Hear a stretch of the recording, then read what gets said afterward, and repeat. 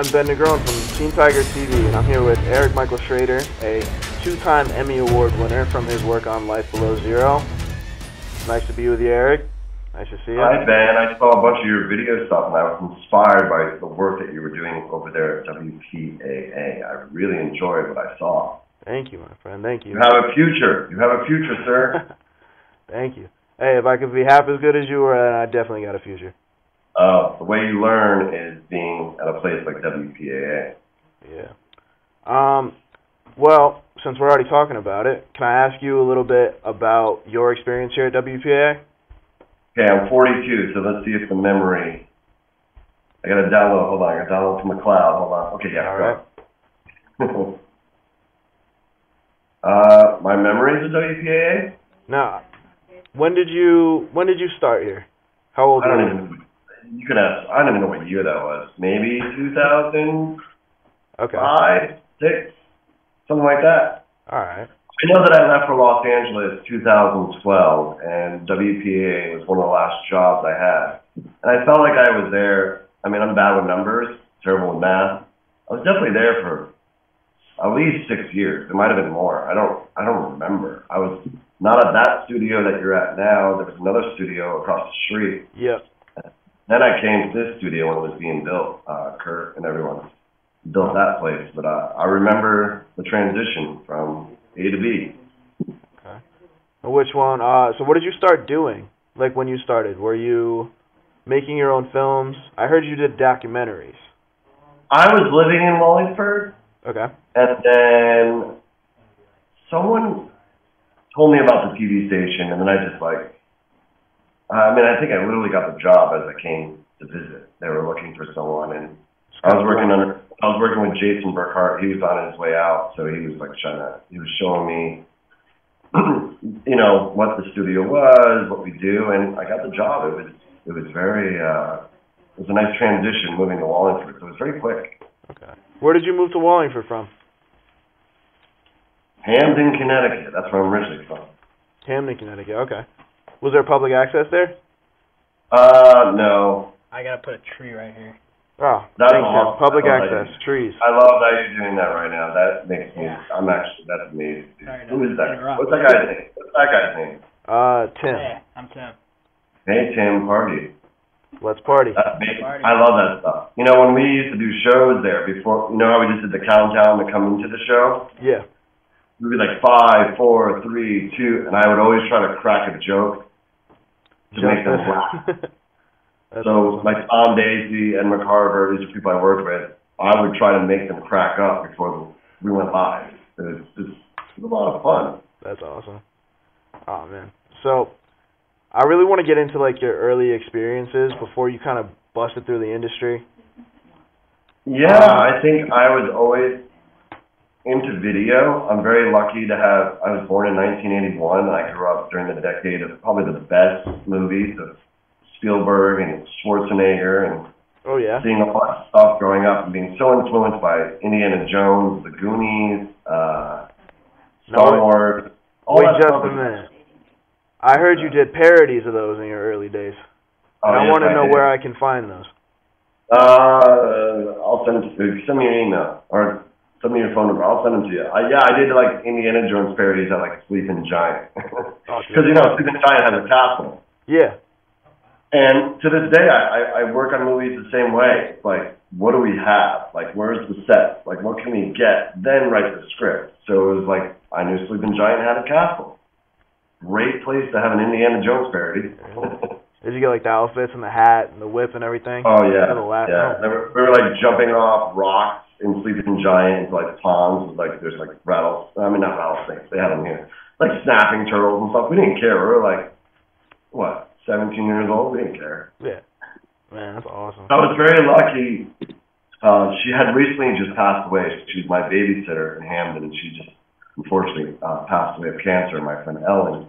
And Ellen, when she would babysit my brothers and I knew that she had a video camera. So I would bug her to get permission from her father to bring it over. And then once she said, okay, Eric, Dad says I can bring it over when I babysit, I immediately went to the typewriter. We actually had a typewriter, okay. And I would type scripts out of weird movies that we were going to make during the time that my parents were on a date, and we had a babysitter come over. So my very first movie was a movie called Robo Chop, not to be confused with Robo Cop, but Robo Chop. And yeah, it was like very Michael Myers, Freddy Krueger, robot sci-fi. But I was always doing it. Actually, I just found a piece of footage from back then. Before she passed away, Ellen, I got the video camera that my home movies were filmed on. I bought it from her for $50 just so I could have that in my collection of stuff. And I thought that was so important to have the camera when I was a little kid in my collection. Because I'm like a collector. I have stuff everywhere. If I can show you my museum, just cool old vintage stuff. That's awesome. That's got to be a nice keepsake for you.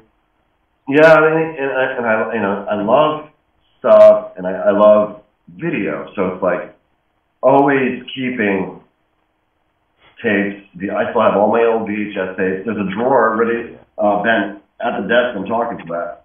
There's like 398 mini DV tapes down here. Like, I'll just keep pulling them out during this whole interview. And so it's like, dude, I have all of the footage of my life, or the movies that we made.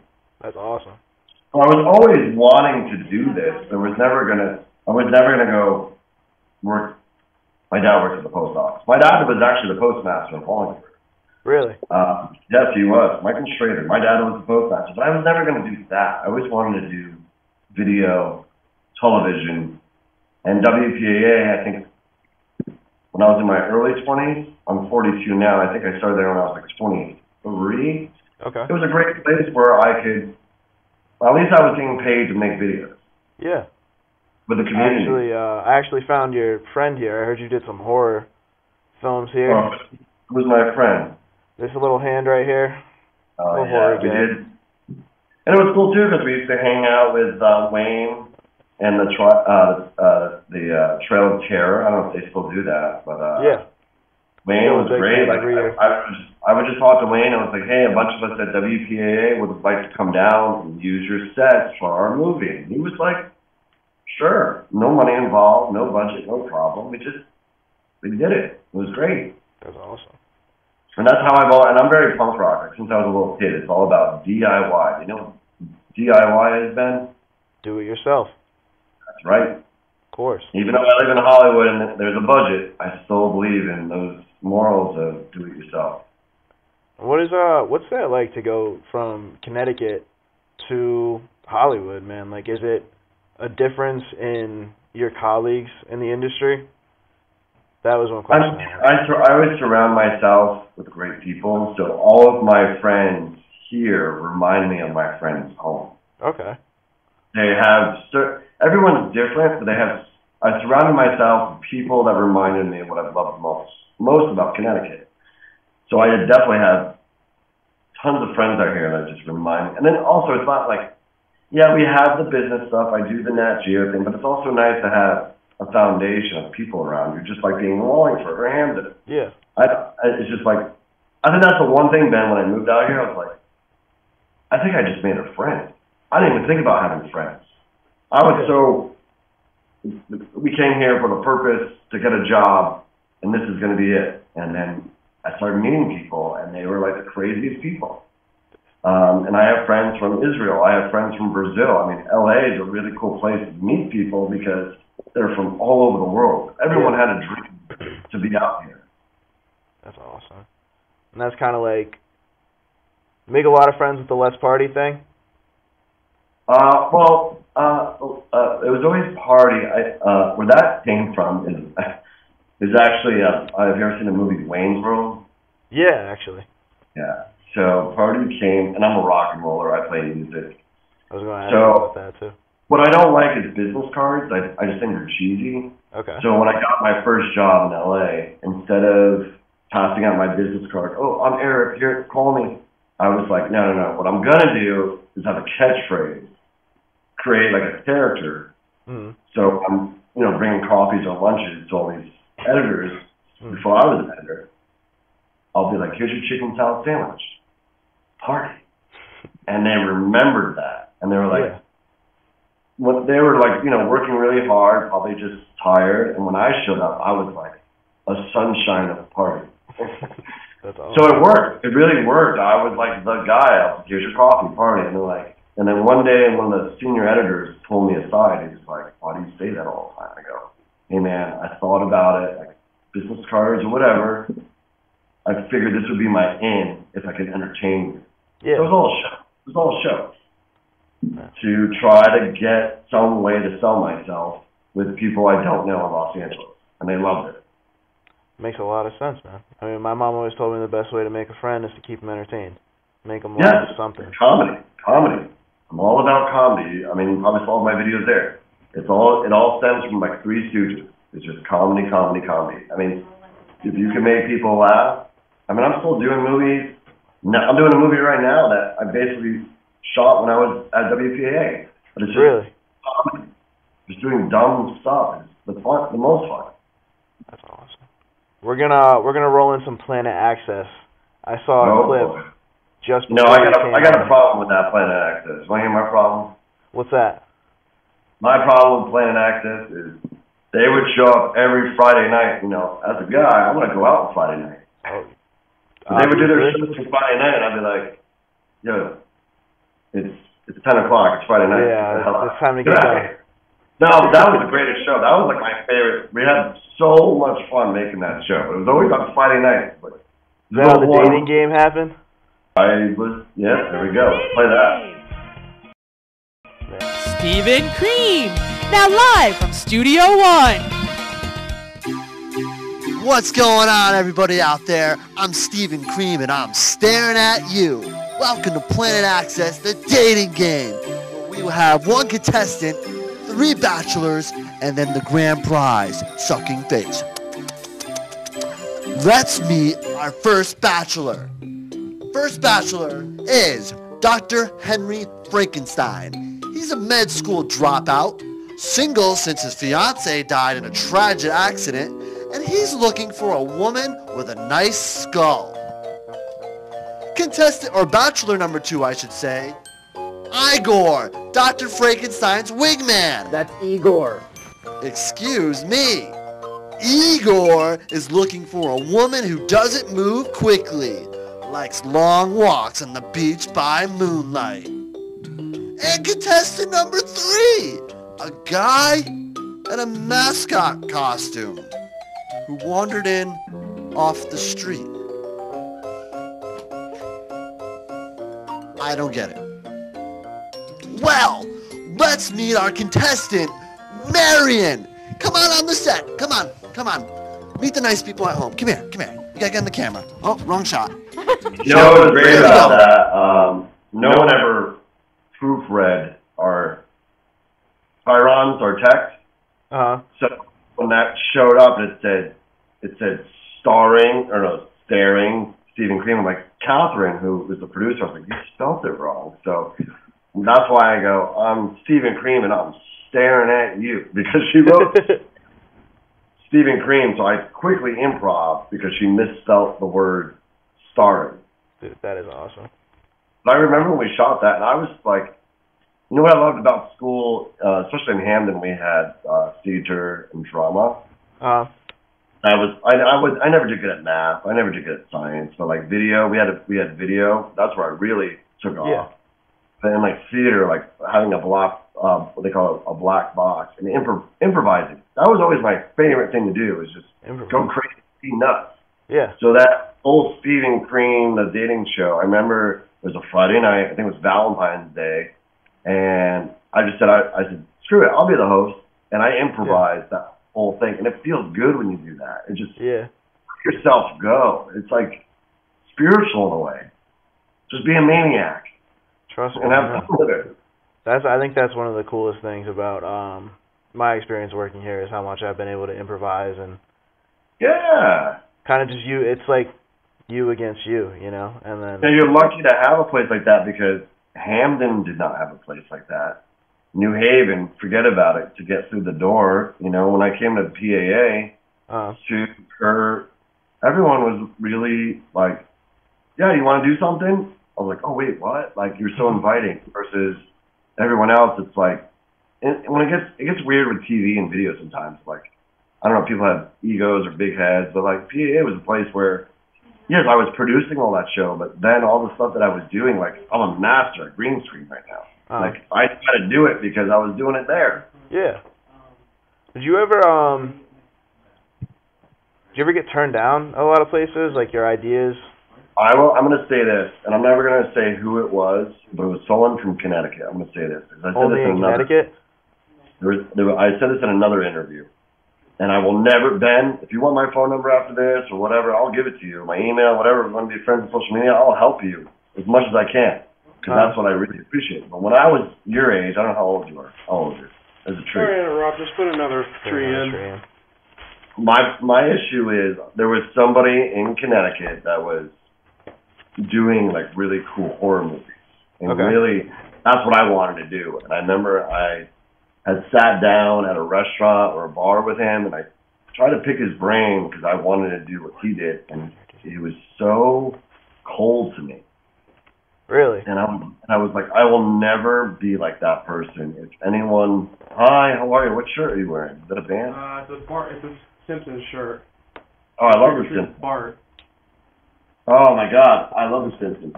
I'll tell you a Simpsons story, whoever that is, in a second, because this is crazy.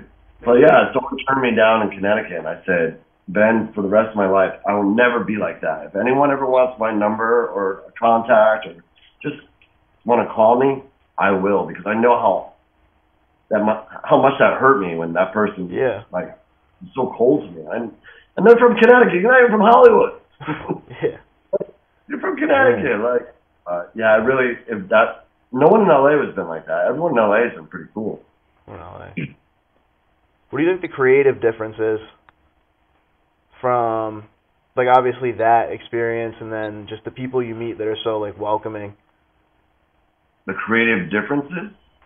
How do I phrase it? I'll say this. I thought I was the best. Okay. I thought I was the best. Then I was not the best when I showed up to Los Angeles. I was the worst. And so my ego had to go out the window immediately. And these people that I worked with, I learned a lot. I really adapted to what they were doing and not making it about myself. Even on social media, I never use the words I or me. I haven't done that in 7 years. I've never used the word I or me. It's us and we, not I or me. That's awesome. I think a lot of people talk about themselves, especially everyone's an Instagram star or Facebook star. I've always been in bands. It's not one person. It's a band. Like WPAA is a band of people coming together to make something. Yeah. National Geographic, Life Below Zero is a band of people coming together. If I wanted to be an Instagram star, TikTok, I know I would kill it, but I don't want to do that. I don't want to live that life. No. It's better to be around people. It's too much about people, like self-absorbent, and I don't like that. It's always about friends, family, a band, a group, a production team, not I or me. That's awesome. I think that's how I survived out here, because I was a team player, not a me. Now to go back, talk about your early days. We talked a little bit about WPA. Can you talk to me about your time at Southern and like what projects you were working on there, what you were doing? The crazy thing about Southern is I didn't want to go to school. I was in a very, you can Google it, I was in a very, very popular band. Okay. So when I graduated high school, and there's some of it. Actually, none of those photos of the band I was popular in, but yeah, there's some. I was in this band called Grover Dill, and we used to play like the Hartford. We used to play with Blink-182 and Green Day. Okay. I just wanted to be a musician. So when I graduated high school, I quit college. I was only there for like a semester. Okay. I really wanted to go to UConn. I didn't want to go to Southern. I wanted to go to UConn. But that didn't happen. I didn't have the grades. And then the years that I was in the band, I dropped out of college. The years that I was in the band, I always had a video camera. And remember, there was no iPhones or YouTube. Yep. So I was always filming stuff. Always filming. That's why I have 600 videos in front of me. So always filming stuff, and on the road, I was basically making home movies like Jackass. Like, Okay. my band was like the real-life Jackass. Like, they were crazy. Like, being on the road, traveling from California back. My first time in L.A., we opened up for No Doubt at the Rose Bowl. I mean, crazy stuff. But just like any band or any job, sometimes it falls apart. So when we got back to Connecticut after 7 or 8 years being on the road, this is before WPAA, I decided I wanted to go back to school and I wanted to get my education. I went back, and you know what? Being older, going back to class, I was getting A's because I wanted to be there. Versus when I didn't want to be there, I was a poor student. When I wanted to be there, I got all the A's, and I was doing great. And I was working at WPAA too. Like, so I was there on Center Street, and I was working, and I was going to school. Then eventually I graduated, and about 2 years after I graduated, they asked me to come teach. Okay. And then I was an adjunct professor at Southern for 2 years. Okay. What were you just focused on being a professor? Were you taking like other jobs? No. It was a phone call, and I was like, oh, there's a paycheck. Oh, yeah. And I love, like, what we're doing right now. I love to teach. Like, whatever I can teach to anyone, solo in a classroom, I love it. And I thought if I stayed in Connecticut, that's what I was going to pursue. I would be a teacher because I just love talking in front of people, and also, you know, telling people it's okay if you work hard, you'll get what you want. Like, Ben, if you want to do video, you can come to LA. I mean, I did it, and I had no money coming out here, and it happened. Like, anyone could do it. If I could do it, anyone could do it. But you have to have the chops. You have to work long hours. I mean, there's so many where, like, you know, my shift probably ended at 9 p.m. at WPAA, but I probably stayed till 11 o'clock and different stuff. Because it didn't annoy me. I wanted to succeed and make stuff. Yeah. That's but yeah, I was a professor for 2 years, and then I got my first job in Massachusetts, which was also for National Geographic. So my roommate at the time had sold a show to Nat Geo, and then he took me with him, and that's in Massachusetts. I started meeting producers from Los Angeles. So when I moved to LA, I can tell you the story how I moved to LA. Okay. Actually, it's the Cinderella story. So I moved to Los Angeles, right? I had like $2,000. That's about it. That's not a lot of money. That's like 1 month's rent. And, you know, there was a couple producers I met in Massachusetts, and I thought about calling them. But I was like, why would they want to hear from me? Yeah. And then literally one day, like, I had like $200 left in my pocket. And I was like, I didn't have a job yet. And I was literally at a stoplight, like, on Melrose. And I looked to my right, and there was one of the producers from Massachusetts, like, walking the street. And I rolled down my window, not press the button, rolled my window down. Yeah. My car stopped. That was cool. I don't even have a car now. And I said, his name is Joe. I said, Joseph, hey, it's Eric. And he said, oh, Eric, I saw on Facebook you moved here. Are you looking for a job? I was like, yes. And my light's going to turn green any second. And I've been on that show for 11 years with that guy I saw on the street corner. Crazy if you never rolled the window down. Or said anything. But yeah, we've been together for 11 years on Life Below Zero. It's definitely like... From the stoplight on Melrose. That's so awesome, man. And like are you close with him? Yeah, I mean, I went to his wedding. There we go. I've been there for his baby's now. Like one of those. That's some friends. Yeah, I mean, he's definitely my employer, and you respect the boss, but also we have, we can talk about anything. Yeah, he's a good guy. That's a really good guy. Do you remember Citizen Mike, the intro you made? Yeah, play that. I don't remember. I remember the show. Mike was really cool. It's just something he made in 2010. Man. News. I didn't see this. Commentary. Come in as you run it. Interviews.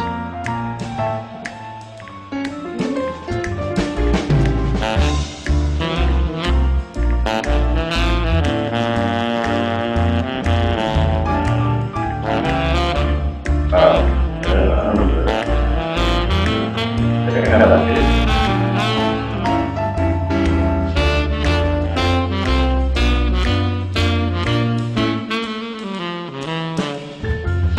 The Citizen Mike Show starts now.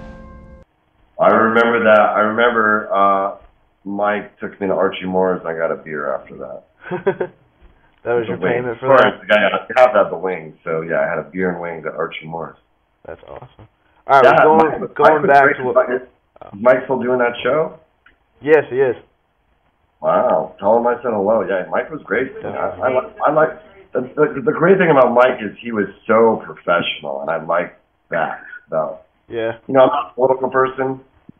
It's politics are almost, but he was so good at like this format and the shows that I was on my A game for his stuff. He was actually here today with the Secretary of State. Yeah, that's great that he's still rocking and rolling. He is. Going back to what we were talking about before, the producer, Melrose.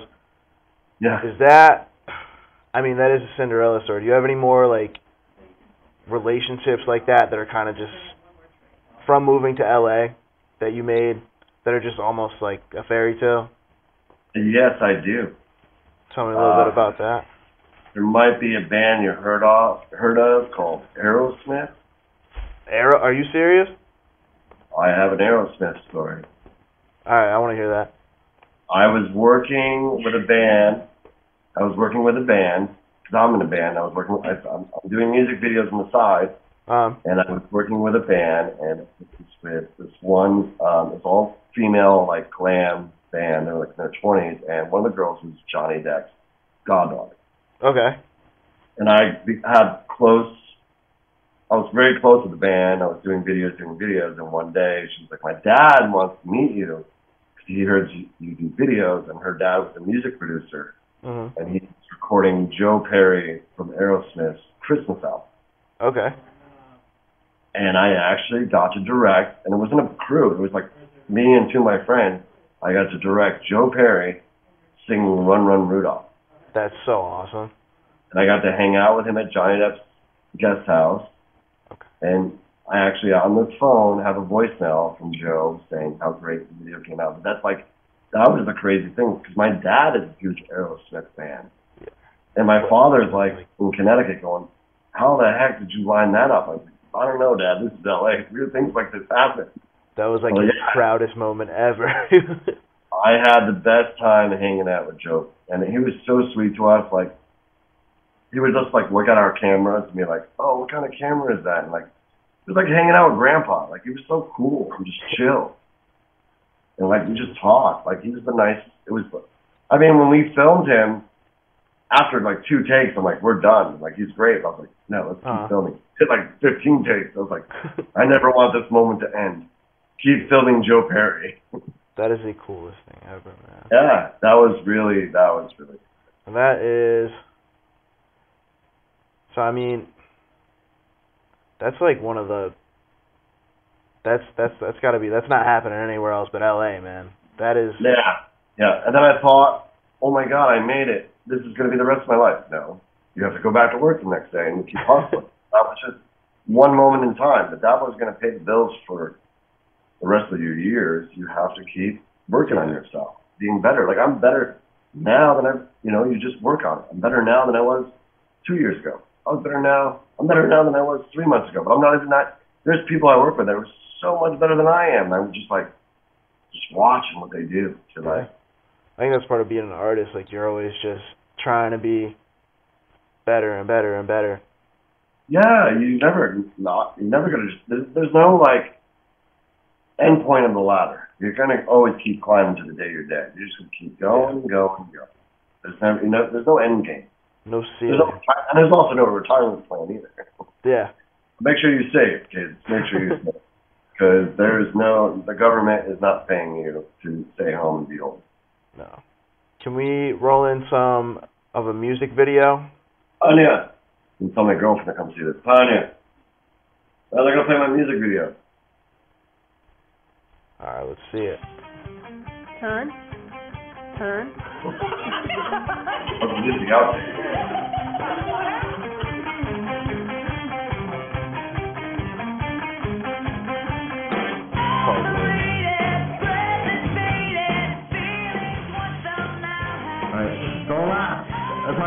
buddy. Come on, Billy. Good oldness. You guys do that again.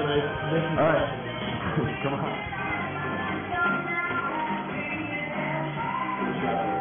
Oh no. Wish I could pull up that good. That's like a crazy guitar move.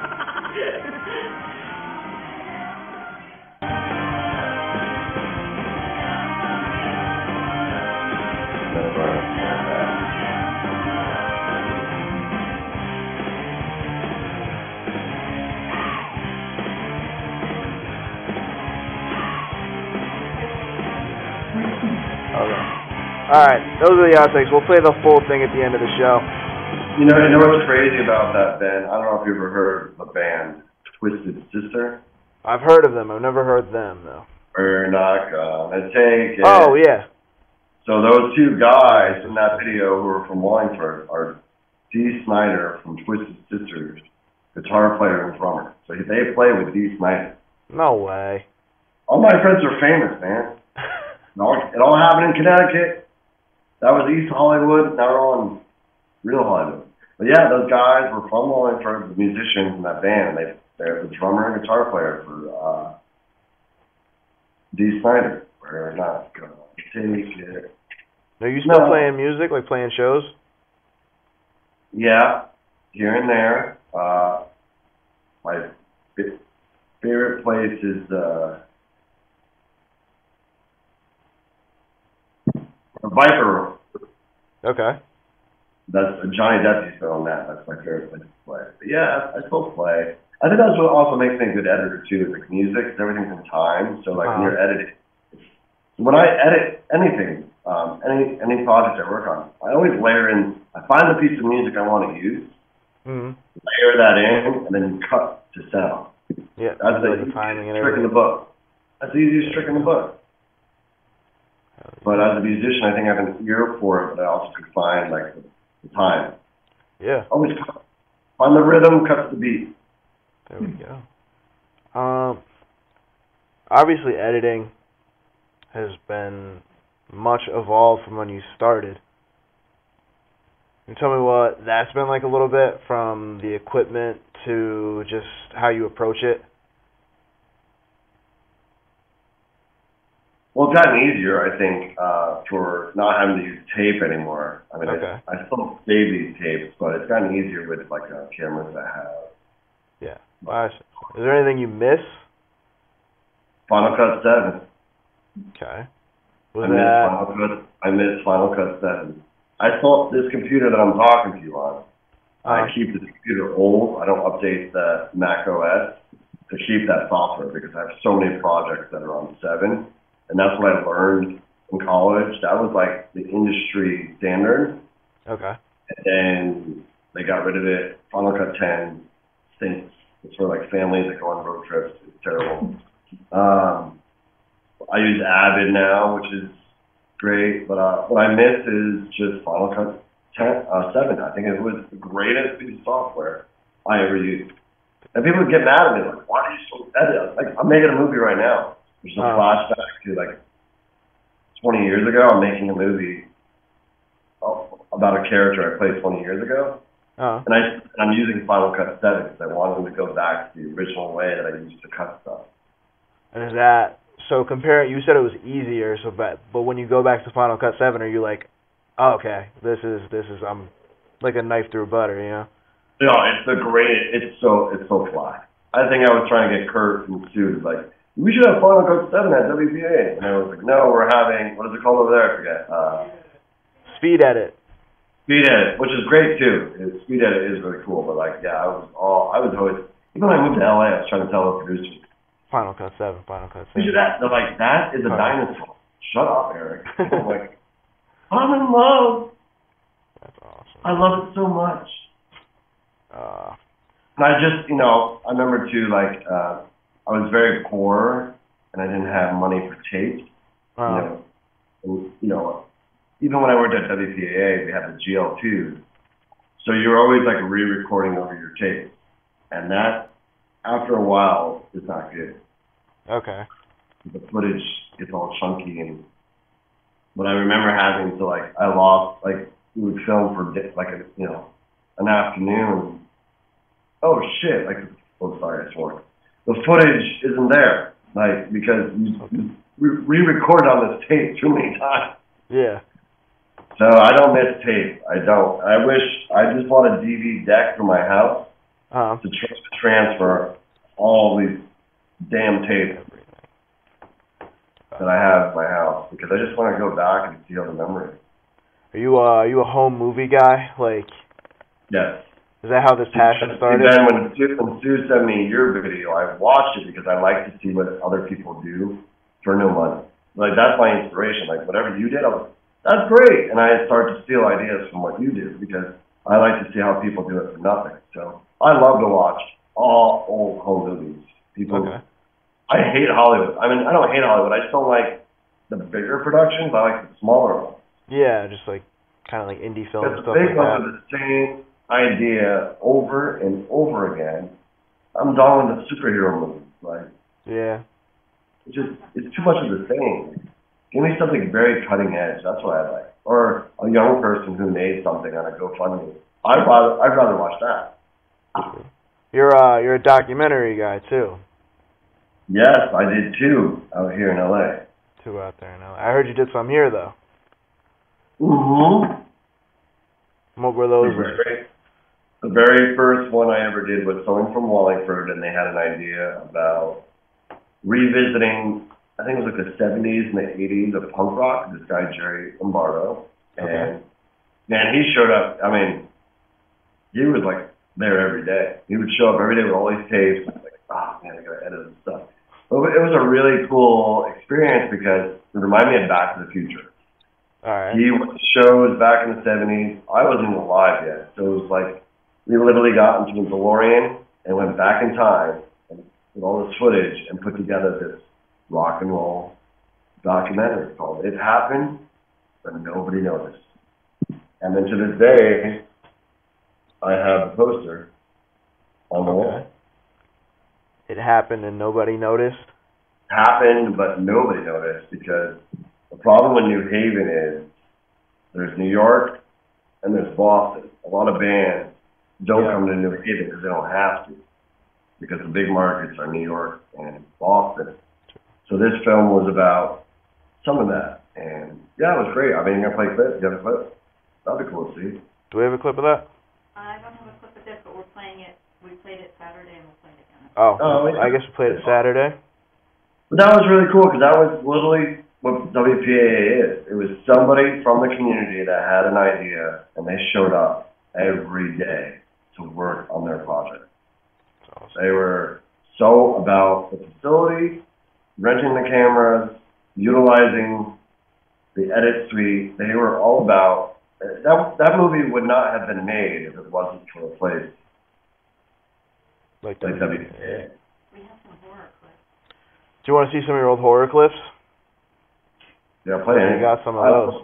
I love old stuff. My girlfriend hates when I play this stuff. So Ben, you and I can watch it together right now. Yeah, let's roll it up. Roll it up.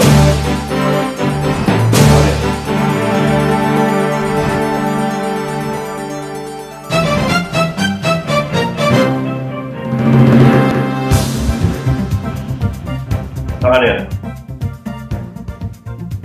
Attention all viewers, there seems to be some sort of virus going around the town. If you have had any red meat today and experience symptoms such as vomiting or other behavioral differences, rush the infected to the hospital. I repeat, rush them to your local hospital.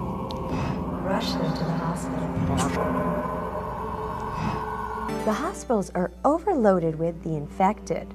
If you need assistance, the authorities are telling us that you need to put a white cloth on your front door and they will come and find you. This just in, it has been upgraded by police to a quarantine condition. Do not leave your house. Do not leave your house.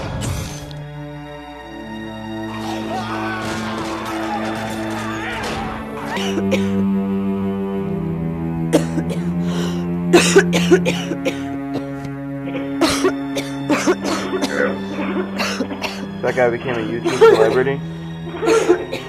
Well, you know, the And crazy welcome thing back is to those comic Channel girlfriend 3 here. News. I'm Jim You guys Masters see here with Regis, Elaine Tierney. I'm at 8 for like, Spring that guy Street became right Regis now. for like a day. There are He 4 of won the us. Regis. He became Regis. I have What's that show? Regis and Kelly or whatever? Regis and Kelly. Yeah, he won learned that there are spot. others He at the hosted hospital, show with Kelly. but I've received no And he started in verification. that studio where you're at right now. He's a life coach? Oh. He's a life coach?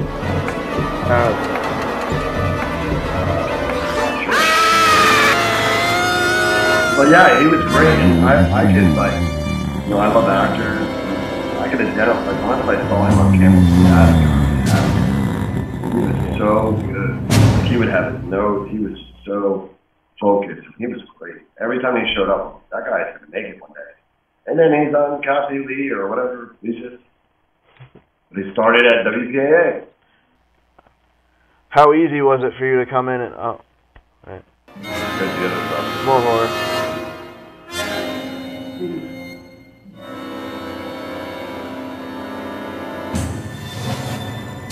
At first there was just chaos.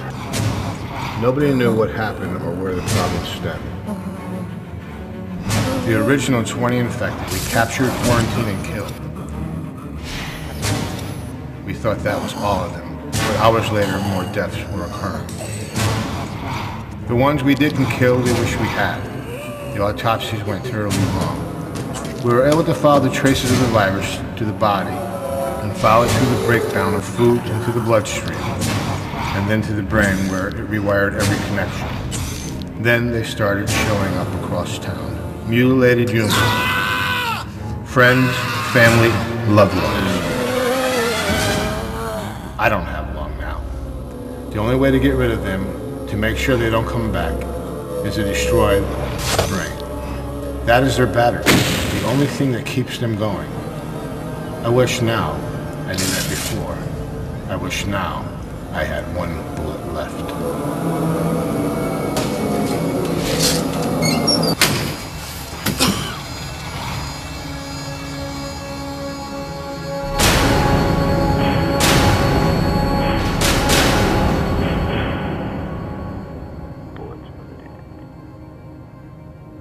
That's sick. Oh, that movie's terrible, though. Hey. Oh. How easy was it back in the day for you to come in here and make a horror film, though? Yeah, it was challenging. It was very challenging, but I had very challenging. It was nice. Everyone at that studio was a big help. All the Planet Access folks were a part of that. Okay. Nowadays, kids come in here and try and make a horror film, and Sue does not let them. She turns them down. Why is that? Well, He made it look easy. because you made it look easy, I guess. And they didn't want to work for it. But, I mean, they're not showing up with, like, scripts and plans. Yeah, I think the best way to do it is, like, I mean, that movie was comedy, like Young Frankenstein. It wasn't real horror. It was stupid. Right. The Three Stooges is the way to go. Oh, man. Oh.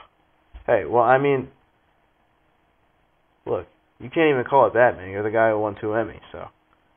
Yeah, but I think all the time, you know, I never had money doing this. I didn't have money working there. I never had money. It's all the hard work you put in of just challenging yourself all the time. Like every show I had to do there, working under John Sullivan or with Edna Carver or whoever it was all, I was professional because I wanted it to look good. To be there, yeah. I always had to look good. I always had to sound, actually, it has to sound good before it looks good. So audio to me is always very important. Like, it was a lot of great memories over there, just crazy production and stuff. And the material, some of it I didn't care about. I don't care about politics. I don't care about what's the football game you guys have. I don't even like sports. But I wanted to make it look good. Yeah. But I'm just more of a music and my full day. Do you know how many awards the studio's won since your time here? This studio here, how many awards has this studio won? WPAA. How many awards? 4 times in the last 5 years, best in the nation. 4 How times? many? Okay, you heard her? No, I didn't hear. Oh, how many times? 4 times in the last 5 years, the best studio in the nation. For our budget, right? I really believe it. Maybe we should make a documentary about that place, because I believe it. There's a lot of stories. I'm not shocked by it. Yeah. It's definitely grown a lot. If you're ever, hey man, if you're ever in Connecticut, you want to come by. I always go back there. Last time I was there, I was hanging out with Stu. I always go back. I tried to visit. One time I came by. Kurt was sweeping the parking lot. I always come back. I always try to come back and visit. I thought you were coming today, and then she told me we were gonna be on Zoom. I still have a job over here. I can't. And it was really sad too. My brother was just here. He's from Hamden. It was like see people from Connecticut always think puts a smile on my face. I wish. And plus, man, I haven't had real pizza in a while, so it's like there's no pizza out here. We'll get some New Haven pizza. That would be our plan. There's nothing out here. Tacos. Tacos are good. Alright, yeah, I can see that. So how is, actually, I had another question for you. So yeah, obviously... Sure. You can, I'm on no time frame, so whatever I like doing stuff like this. Obviously, you're not just the man behind the computer editing all the time. But I mean, for the main job, yes, right? Everything is the main. Being a cat daddy is the main. Being an editor is the main. Everything is the main. Okay. Oh, yeah, let me phrase it. But you're not always just an editor. Like, you do also film your own stuff, film other people. And I wanted to actually ask you to talk about, because I heard it in one of your interviews, and I've heard it throughout my time here, the importance of just kind of doing things, like doing whatever, just for a leg up, kind of. You know, I look at life as you have one life to live. I found this great thing called video.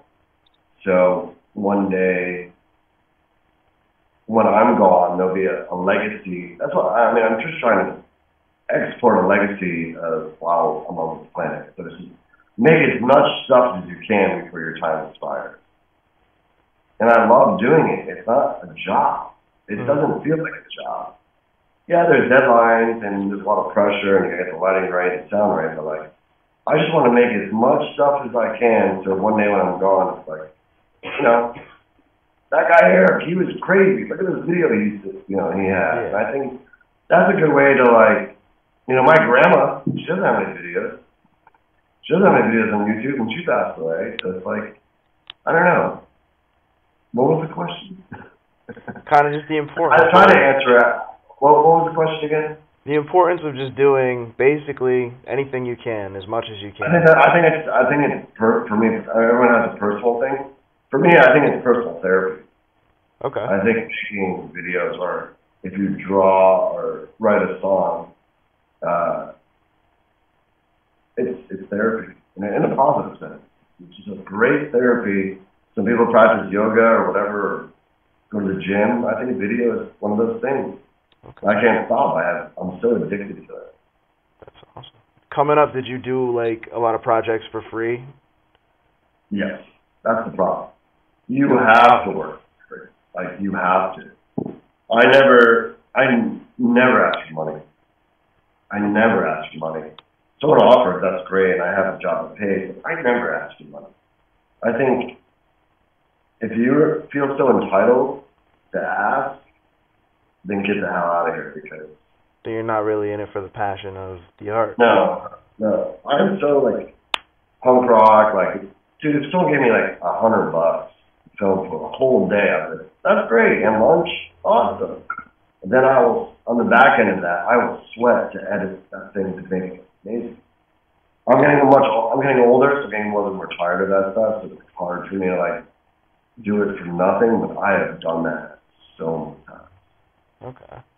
No pay. It was more of seeing people in the theater or watching a live viewing together, that was the payoff. Yeah.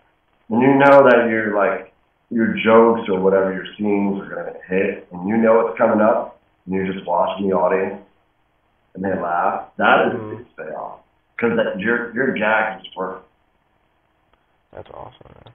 I could definitely see the passion. It's all about the passion. I never did this for money. Trust me, I was working at WPAA. They weren't paying me. we do this because we love it. It's not. And then, it became a career, which is fantastic. Like, True. I made it, I guess, but I still have to make it. Yeah. Always getting better. Always progressing. You're always sliding. Question kind of story I wanted to talk to you about. I was listening to one of your interviews, and you were saying how in school, how you hated the teachers, how they were saying, like, you're not going to have a calculator, just walking around. And I liked it. I was thinking about it. It's kind of just like, you can take as much advice from people as you want, but they don't really know how it's going to go. School's a difficult thing for me because I was a teacher. I think you need to be grounded. You need to have discipline. Education is important. I just think my teachers, they were mean. That's why when I was a teacher, I was not mean. I was like, yo, what's up, everyone? How you doing? Let's learn video. Like, I told my students, the day they came in my classroom, they had an A. Now, keep that A. You have an A. Just keep it up. But I don't know. I think teachers are just really scrubby. They're like, oh, you're not going to have a calculator. I'm like, what do I have? Walking around with it every day, everybody in the world. Yeah, I asked Jerry. She tells me everything. I don't mean... I thought that was always a funny thing because I wasn't like a bad student, but I couldn't comprehend like math and science. I just couldn't understand what they were trying to teach. But theater and music and art and video, just clicked for you. I gravitated towards that immediately.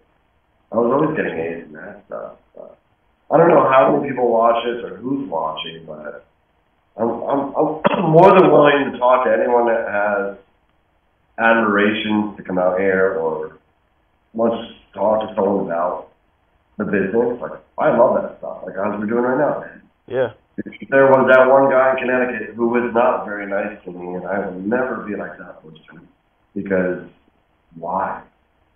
You should share the experience with everyone.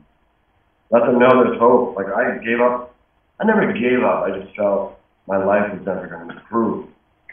And it was hard to leave Los Angeles. I was to leave Connecticut. It was really hard. I have to stay by your parents. I have to stay with all my friends. But it was a gamble. How long did you stay out there for the first time? You just moved there and never moved back, or? Yeah. Oh, really? But I've been here many times. I was visiting here 10, 11 years before, like on tour with my band. Okay. Or coming out here with a girlfriend. I've been here, but as I said, I don't gamble. And my move-out date, I did gamble on the date, which is 12/12/12, I thought. The last repetitive day. That is the greatest move-out day. Yeah. Especially because now, I mean, you took the gamble and won, man. That's probably like the coolest thing, you know? And then I got my job at the BBC. I worked for the BBC. It was February 12th, so 2 months to the day. Man. I got picked up somehow. So it's a party. Party. I just a party. And hey kid, party doesn't mean get messed up. It means life, have fun. That's what party means. It doesn't mean the opposite. Crazy. Enjoy. But I just wanted to say too, like, thank you too, and you know, I'm still friends with a lot of people that used to work there, which is great. Every time I come to Wallingford, I see Ed McCarver and have a beer with him, or we go to Los Mariachis where I shot one of my other films. I always go there.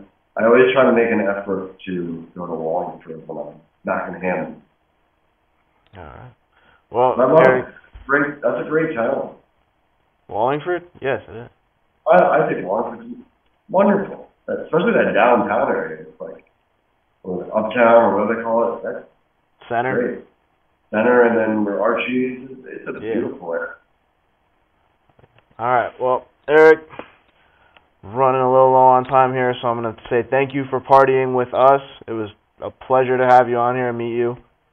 Yeah, and if you ever want to hit me up or anyone else that's watching, I mean, Eric Michael Schrader on Facebook, Schrader Shop on Instagram, I always answer. And I'm always, actually, I don't want to do this. Just give me your phone, or I'll give you my phone number. I'd rather just talk on the phone. I don't like going back and forth on that. I like that. I like to talk. I like to get a person's voice, and then I understand. They're going to get a passion if they're really serious in what they want to do. I'm the same way, man. Well, you can call me anytime, man. All right. All right, well, take care too, Kurt, everyone. Thank you, Ben. All right, thank you. Thank you, Tree Guy. Thank you, Tree Guy. The Tree Guy. They're gone. All right, brother. All right, take care. All right.